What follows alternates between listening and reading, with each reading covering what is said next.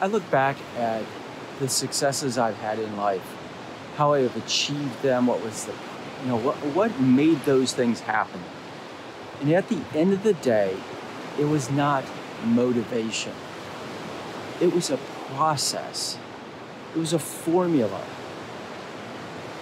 Every year I go to a conference called the Social Media Marketing Conference in San Diego with my dad, Carrie Greatmeyer from Best of US Investors. And we sat through one of a presentation this guy talked about storytelling and the formula for successful storytelling. If this happens, then this happens, therefore this happens, formula. Think about Star Wars.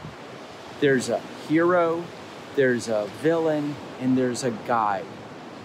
Simple formula. Recently, my wife and I have talked about how tired we are. At the end of the day, we're just so tired. What's the answer? There's no motivation involved in being tired or getting out of being tired.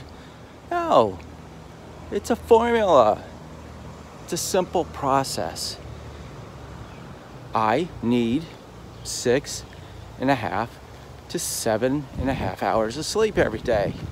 I wake up at least by 6:30 every day. So what do I need to do? Subtract 7.5 hours from 6:30 in the morning all the way back, and that's when I need to go to bed.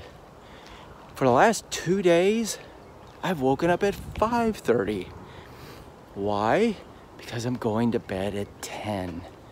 I'm all of a sudden energized. I've got energy. I'm excited. I'm more productive. I'm not tired at the end of the day. I'm not whining about how tired I am. So I turned 51 in July. And maybe this is where motivation comes into play.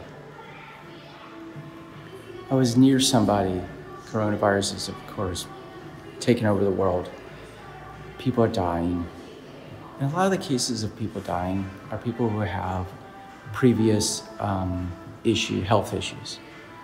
And I started thinking about it. At 51, I would like to go at least another 49 years of life. What is the process of achieving that 49 years of good life? Exciting living, living loud. And I realized I got to get up every morning, get out of bed, start the coffee maker.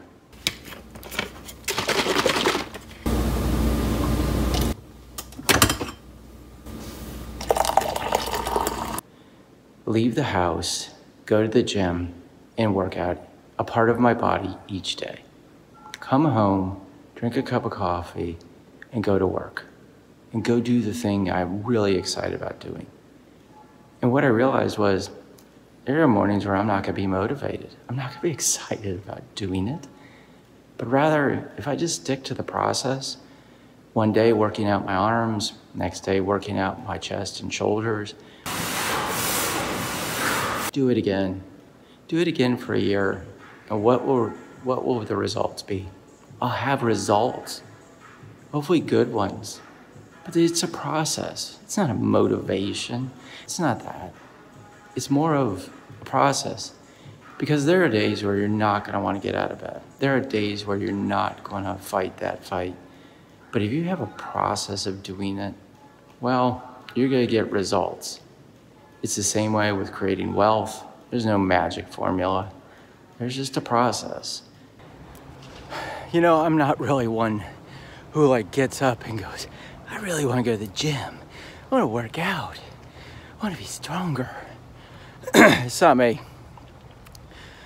But I've realized that if I don't, when I get older and get into retirement age, I may not be well off.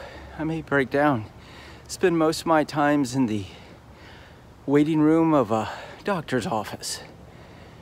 I've been a financial advisor for over 20 years now.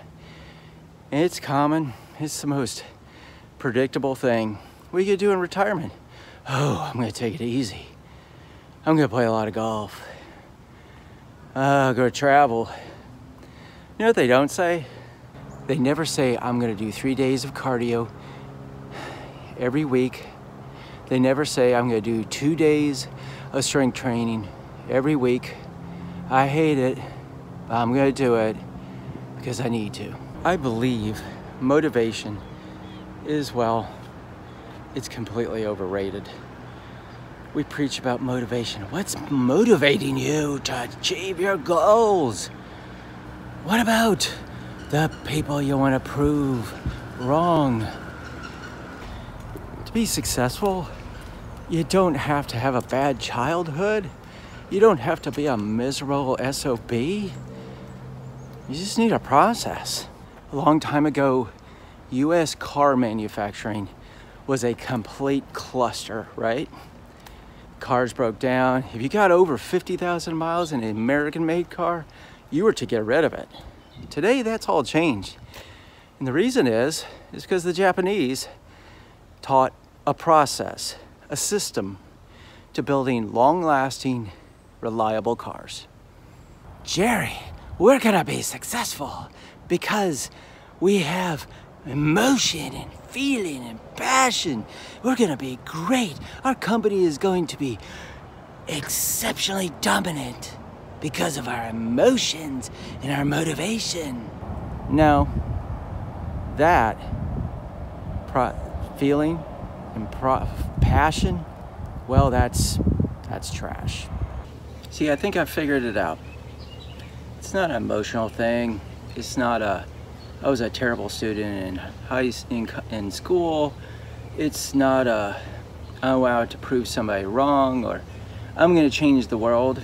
No, that's fleeting. What is long lasting? 1 + 1 = 2. Who has proven that wrong? When has that ever been wrong? The point is motivation's fleeting. It will pass.